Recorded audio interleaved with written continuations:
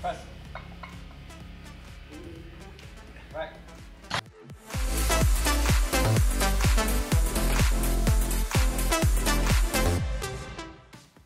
So from here you're like, it's good, good, good, good, good, good, good, good, and then suddenly you go like this. Okay. Instead, you should go like, good, good, good, good, good, good. Here, push your elbows down and back more. Make a bigger chest. You mean chest up more? Yeah. Instead of chest collapsing and elbows losing their tension, when you go here, instead of this way, think in your mind, bigger chest and row. And then sink a little, leg drag. So you kind of do this. You go here, and then suddenly you go like this. And then you go up with the legs. Instead of going like this, so here, keep it higher, shoulders more back, and then touch here, and then that's when you can sink, leg drop. Instead, like, you do this too much. Instead, it should be. No, with better form, I think that means that way it's easy for you. Okay. But because it's not that heavy, really for you, like that's why you can do this style. Okay. Like me, like when I do reps, I can do that. Like, you know, I get tired. Yeah. Sometimes you see me like purposely do this. I'm just tired back here. And then I can go like that. But if I ever try 1 RM and I try that, it doesn't move at all. Like I go like, and it just comes right down. Yeah. So if you change your form a little bit, you could probably try it. Yeah, not right away though.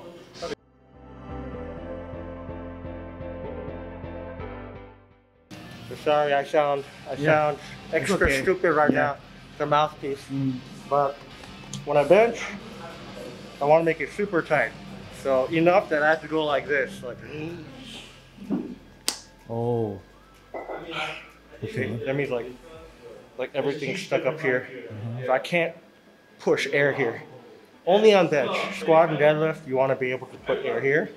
But on bench, it's the only lift you want to keep all your air in up here. So you're gonna breathe here? Yeah, I brace up here, not here. Yeah, bench you don't brace down here because this part should be just tight and, you know, arched, right? So when I breathe, I look at the difference in my chest size. So this is nothing. Wow. Expand cage, yeah, as big as possible.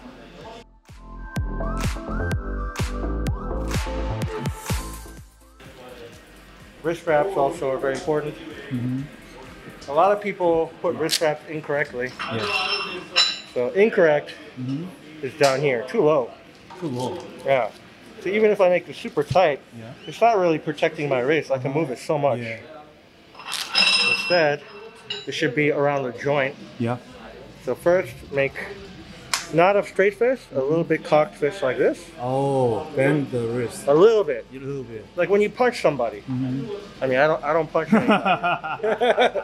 If I punch somebody, I wouldn't punch them straight or like this, you're gonna hurt, right? Yeah. When you punch someone, you actually angle a little bit because then the most force will transfer. So that's what I do when I set up my wrist wraps as well. This is a very good tip. Yeah. So cock it a little bit. Yeah. This is important. Super tight on the first wrap. Yeah. Okay. Super tight. And then usually I grab it here. Oh. Yeah. And look, I can't bend it back. Only this much. Like cast. Yeah. So even when I bench with the bar here, it's stuck. Oh. The more power transfer. Okay. Same thing here. Cock my wrist a little bit. Super tight around there. I test it. Can I move it? I can only move a little bit. That's good. Okay. And of course, for competition, you have to take this part out. Oh, yeah. Okay. But in the gym, I don't do that either.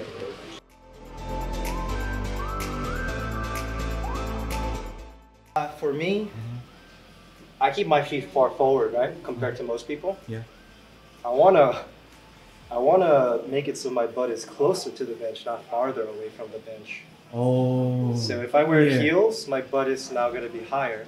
So when I do this, my butt has higher chance of coming up. But people have different styles. The people who like heels are the people who tuck their feet back more. Oh, Get it? Because when you tuck back, yeah. if I had a heel, this would be touching the ground. Mm. And if I took it really far back, Yeah. ankle mobility becomes an issue too. Mm-hmm. So when they leg drive, the heel will come off the floor Okay. if they didn't wear heels. But people who bench like this, more forward, Yeah. they don't wear heels. Okay. So my style, this is much better for me. Okay.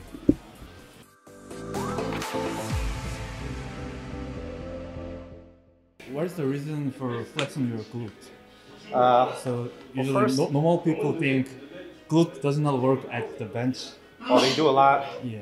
It's more for stability, Mm-hmm. so that the transfer of power from your Yeah. legs, and also so that your butt doesn't go up. Mm-hmm. Because if your glutes are flexed, they get bigger, Yeah. right? And so you'll have more contact with your butt on the bench. Oh. But if your glutes are relaxed, they're a little smaller, so more chance your butt will come off of the bench. So I try to, first is for stability, so I can open my legs, get strong leg drive. And second, so when I push, it goes more this way with a bigger butt. But if I don't flex my glutes, I'll probably push up suddenly and my butt will come off the bench. So my glutes are always engaged, Yeah. but my quad will move. So at the bottom of the bench, my quads will move forward a little bit, Yeah. relax a little. Yeah. My glutes are flexed, and then I'll push with my quads and my feet, my body this way.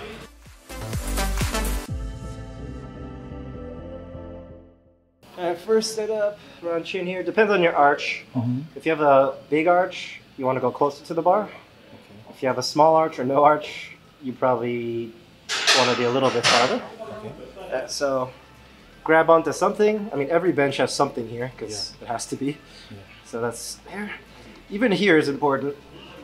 Like, you don't want to just be flat like this, setting up. You want to point your elbows toward the wall. Mm-hmm. Because when I go up like this, I want my elbows to face this way. Oh, That way I could retract my scapula more. So over here, point my elbows forward. Even this is helpful. You can start lower. Yeah. And then as you point your elbows forward on your hip thrust, you can push yourself back into place. So small breath. Push, but keep your elbows down. Wow. Don't use your trap muscles at all. You should be relaxed. You should be pulling down. Then, that's when you probably want to grab the bar. My grip is right on the maximum.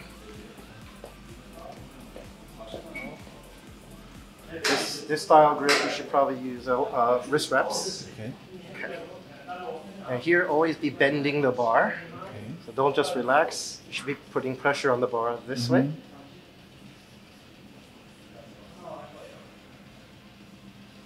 Then, of course, take a little breath here.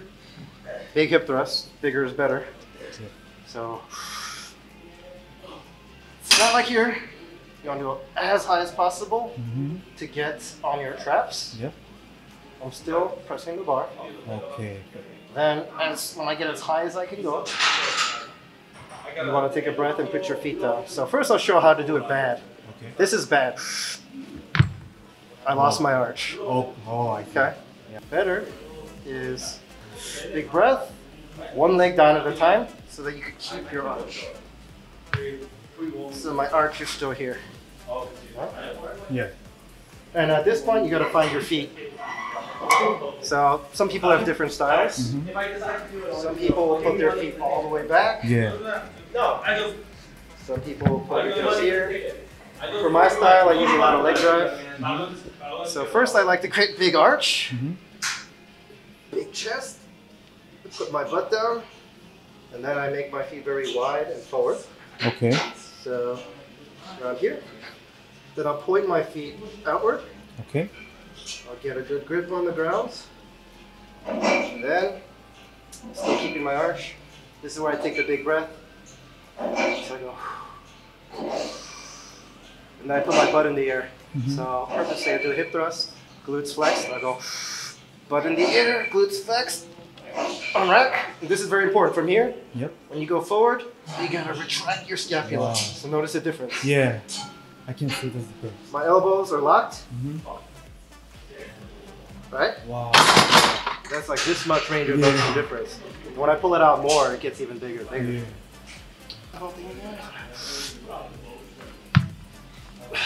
Find my feet. Big breath. Scapular retraction. Look at the difference here. Yeah. This. Butt down. Leg drop.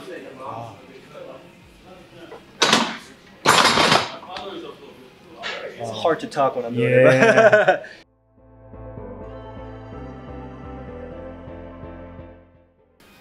That's because, well, look at this. Yeah. I won't be bench. But if I'm here, look at my butt. Yep. Very easy to do this. Yeah. But look what happens, same thing. Oh. Yeah, I can see the difference. Yeah, I can't raise my butt very easily. So that way I can focus on leg drive Okay. instead of my butt coming Okay. up. And also you said find your feet. Yeah. What does it exactly mean?